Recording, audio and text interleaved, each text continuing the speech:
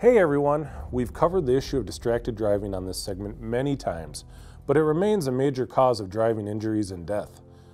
According to the Minnesota Department of Public Safety, distracted driving contributed to more than 3,200 injuries and 32 deaths in 2019. Remember the semi-driver who looked down at his phone and smashed into a car going 63 miles per hour, killing the driver?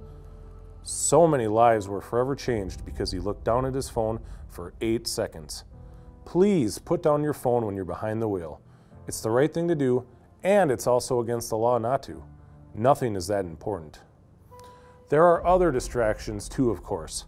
Other passengers, eating, or adjusting in-car electronics, and even putting on mascara.